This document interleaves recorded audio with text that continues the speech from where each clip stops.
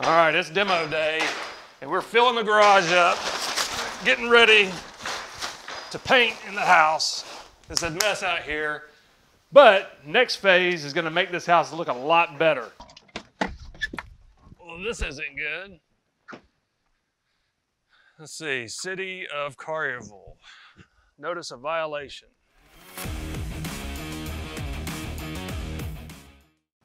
Another beautiful morning. So I figured we'd go look at some properties. We're going to Germantown and Collierville. We've got two houses going on out there. Bought these, really bad condition, and now we're gonna fix them up. The one in Germantown had a pool in the backyard, and the homeowner rented a Bobcat, filled it in himself. So a very home-style job. So I had to have my guy come out with a bulldozer, completely remove the pool, the skirt, all the equipment, and hopefully they're laying sod today. Then the inside, he was a handyman that didn't do anything fully. So we're fixing a lot of mistakes made over 30 years of somebody trying to do the home improvements on their own. When we get finished with it though, I love that we have options. Options and what I look for in investments more than return. Like I wanna know that I can rent this house, I could sell it to a homeowner, I could move in the house. I've got just tons of options. If I rent it, which is my plan, Germantown, if anybody watching doesn't know, is one of the highest income cities in the Tennessee per capita over the past 20 years. So it's where a lot of people are moving to get into some great schools, super low crime. It'll rent for $3,200 a month, so definitely an executive level rental, not your typical rental in Memphis. What I would say though is an underserved market. Nobody on mass scale is buying houses in Germantown, fully renovating them, offering them for rent, and there's a big demand for that. Memphis has a lot of people moving in for corporate jobs. International Papers up here on our left, we'll be passing that in just a second. Their world headquarters is here in Memphis, Tennessee. Same with FedEx, St. Jude's Children's Research Hospital. Nike has a huge distribution center and middle management offices out in Collierville. So we get a ton of people coming in town, and they are moved to Memphis for their job, and maybe they aren't ready to buy a house as soon as they move here. They want to figure this place out, see what the best neighborhood for their family is, or they have a home to sell where they're moving from, so they need to rent until they figure out that next phase of life. I rent a lot of houses like this to people that have gone through a divorce. So maybe they're in a large home, and after the divorce, neither husband or wife can afford to keep that large house on their own. They don't want to move to another city, get their kids out of the schools that they're used to. So they're looking for a rental for the next 2 to 5 years till they figure out their next phase of life. Once I've rented it, 2 to 5 years from now when it goes vacant, again, I have options. It's appreciated in value, depending on where our economy is at that time. I could refinance it, cash out, use that cash to go buy more investment properties, or just rent it again. And there's more and more options. So if you're ever pigeonholed into one exit strategy, so in your C class and even D class communities, you can get pigeonholed into, okay, I want to liquidate this asset, and your only option is to sell to another investor. So that's not very flexible. It's not very liquid. So that's one of these things these executive level rentals do, is they give me more options. They attract the type of tenant that's going to take better care of the property, stay in it longer. Statistics show us. Here's the other part to it, and it sounds a little tough, but sometimes you have to be tough when you own properties. If I rent this house to somebody for $3,200 a month, they're going to have a 650 or better credit score. They're going to have savings in the bank. They're going to have wages I could garnish if worst case scenario, because everybody talks about the worst case scenario. It's extremely rare that someone completely trashes your house. It's a much more rare in an executive level rental. But if I rent this house to someone and they're a great renter, but then something changes in their life, they get hooked on drugs, they start, dating, somebody that's a bad influence. I don't know what the situation could be, and they destroy my house. $10,000 worth of damage to get this house rent ready again. I'm gonna sue them. I'm gonna win, but the big one is I'm gonna collect. Courts don't collect for you. So if you have a $50,000 rental in a tough part of town and they tear it up, you can sue them, you can win, but good luck collecting. Like, what are you gonna collect? Are you gonna garnish the wages of the person that was renting a $500 a month house? That's not even worth suing them. It's not worth the legal cost to go after that person. So in this scenario, the person renting from me has some skin in the game. And that's what I really like about these executive level rentals, is that if they were to tear my house up, super rare something like that would happen, that I could actually go after them, win, and collect.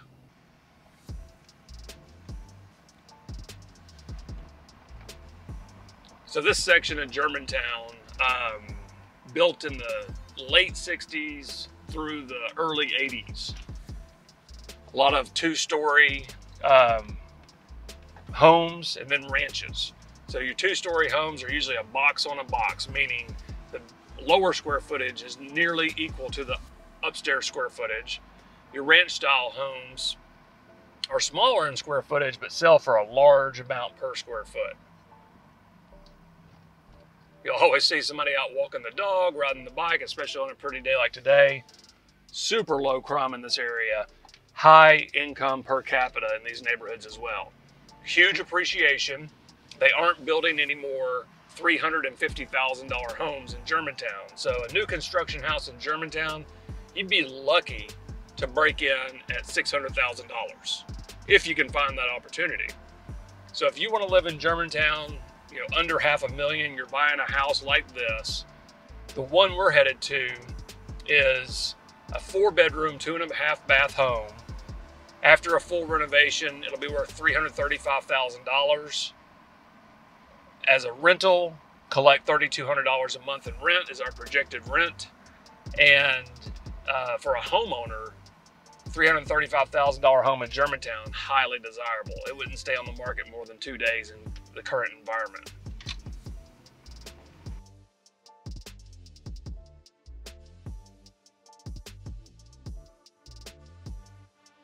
All right, so check out in the garage, you'll see that we've just pulled sheetrock and old cabinets and all the junk out. I'll use this as a staging area until we pull in a dumpster. All this will be transferred into the dumpster. Let's check out the backyard. So there was a huge pine tree here overhanging the house, and it was dropping pine needles on the roof, just completely destroying the house. So first thing I did was have this pine tree removed. Then I replaced the roof. There was a cypress tree in this area. I hated to cut it down, a beautiful cypress tree, but it was growing towards the house, overhanging the sunroom. So we took it down, ground the stump, and in this area was an in-ground pool. So the in-ground pool was not worth saving. So I had my guys come out with the bulldozers, completely clear this area out. We've cut a swell down through here, and when we install the sod, this will be a beautiful, beautiful backyard for a family to enjoy. All right, it's demo day, and we're filling the garage up, getting ready to paint in the house. It's a mess out here, but next phase is gonna make this house look a lot better.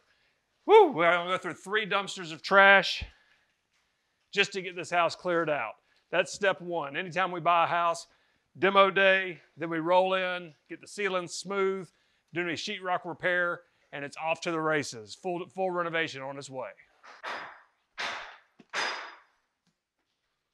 What is your lighting gonna be like in here? Okay. All right, so we're in the house now.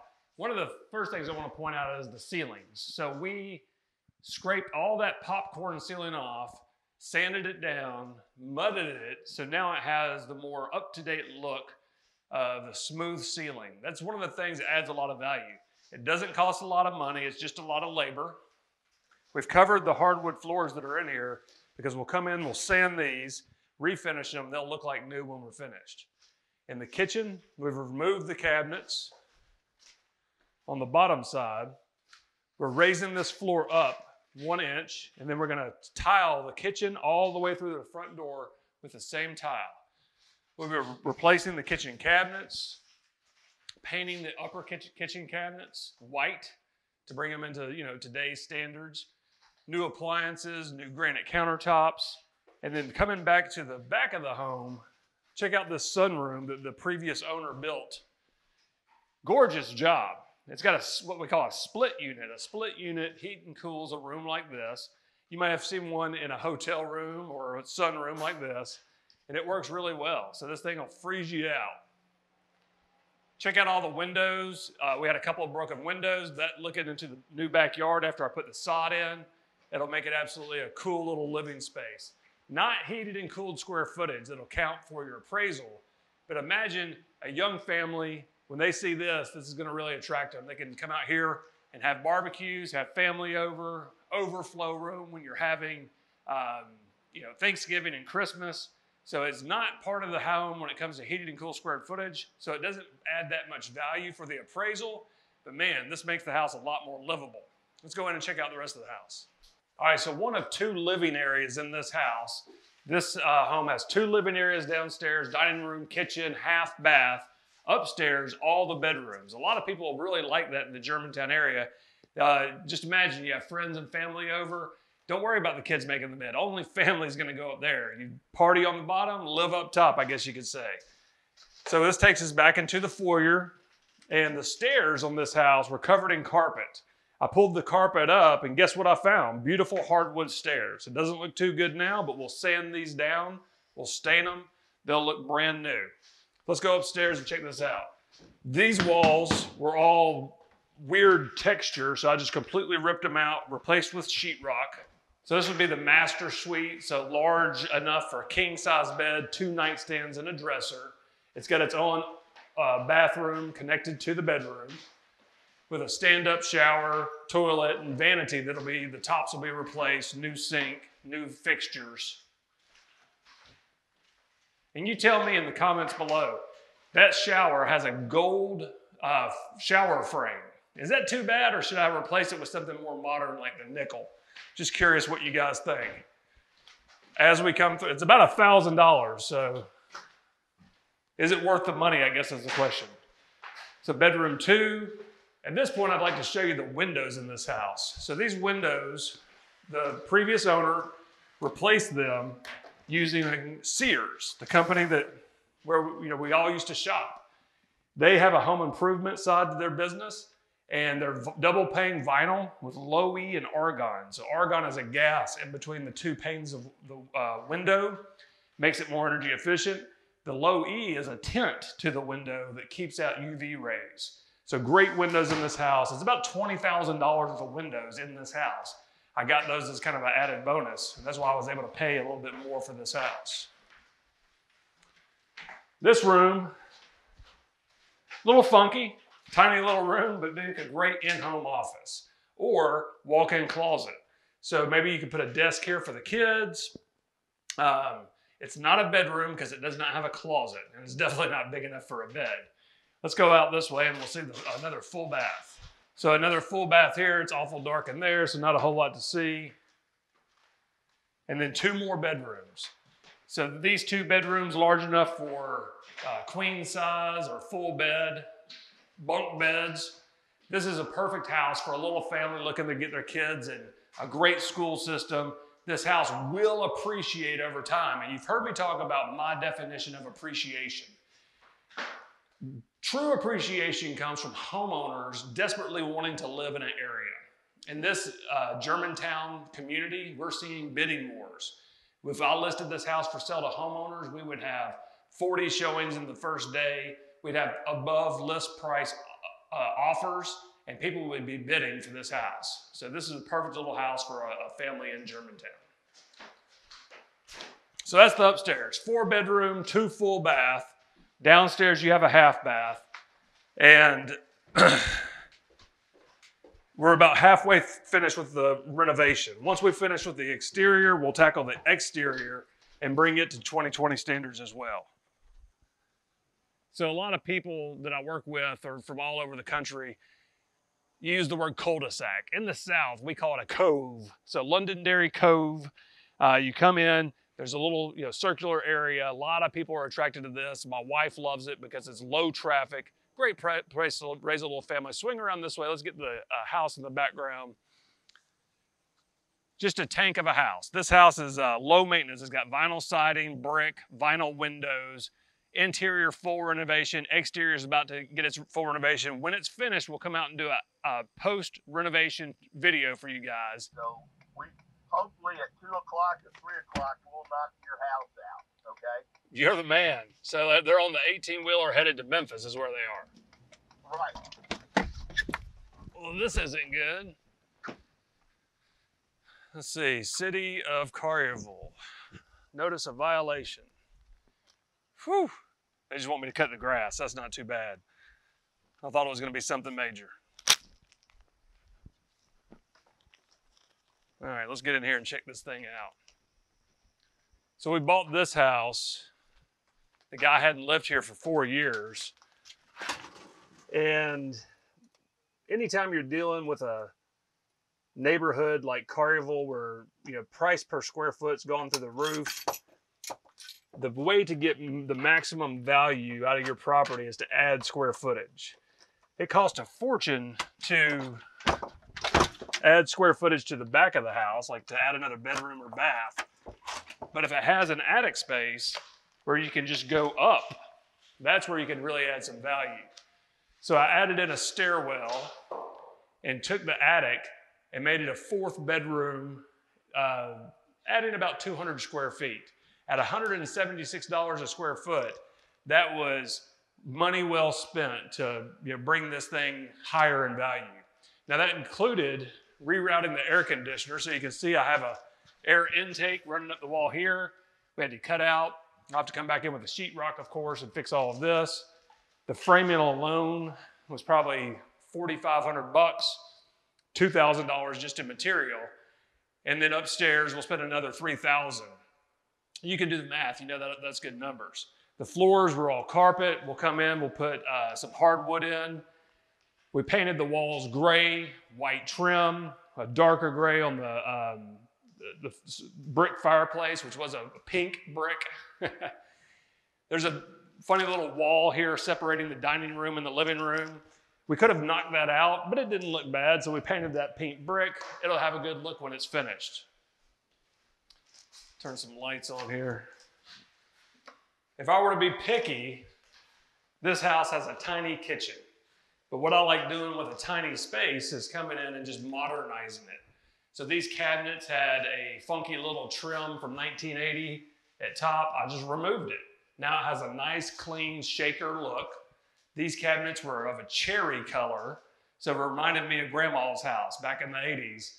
We primered and then painted with a oil-based paint. We came in, installed Dallas white granite with 1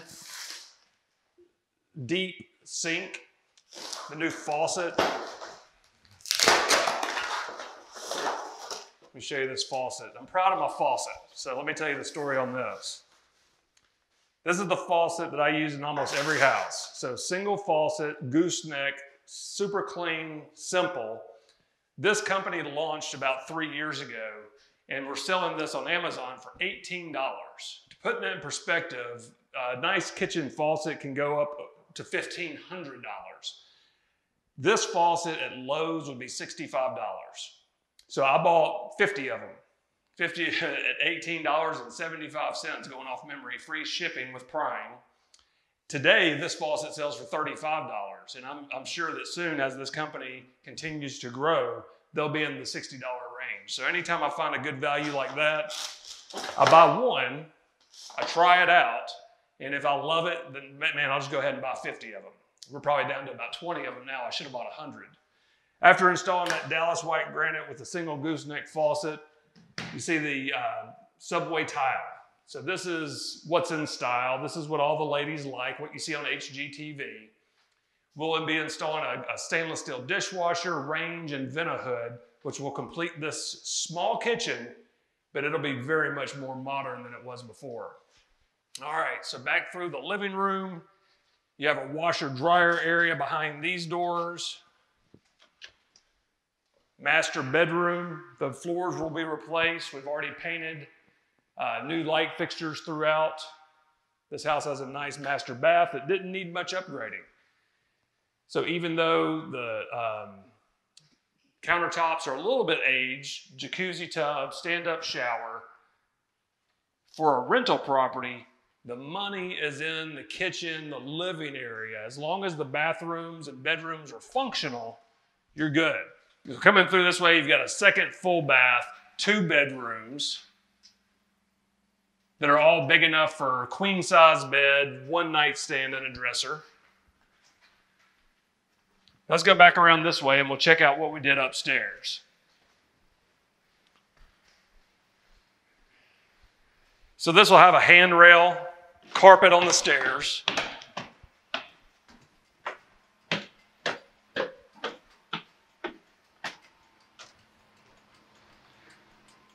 This is definitely a work in progress, but this made a 4th bedroom. So big bedroom, big enough for king-size bed, 2 nightstands and a dresser. Over here, I framed in a big walk-in closet that'll have double doors. You'll step in, you'll have shelves. I'll put a false wall here, so it'll be a nice big walk-in closet. It'll be like having 2 master bedrooms, 4 bedroom, 2.5 bath in Collierville, Tennessee. This is how you can really add value, is anytime you can find square footage. Yeah, it was expensive to do this, but it added another $30,000 worth of value to the property.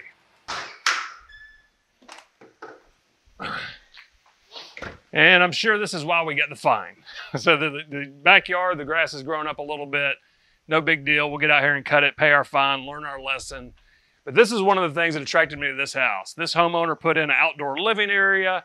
The house has a newer roof, vinyl siding, and brick. So it's bulletproof. Very little maintenance on this house. New roof, no large branches overhanging the roof, vinyl siding and brick. That's the kind of property I'm attracted to. So I hope you enjoyed this tour of a house in Collierville. This will be one of our executive level rentals, meaning it's higher in price, lower returns on paper, but it's going to attract the type of tenant that's going to take better care of the property like they're the owner. They're going to stay longer, and this house is going to appreciate year over year because they're not building houses in Collierville under $500,000. So when you can pick up something for $260,000, $265,000, fully renovated and tenanted, that's the type of investment we're looking at here. So thanks for your time. If you've got questions, go to TurnkeyInvest.com. Check out this video.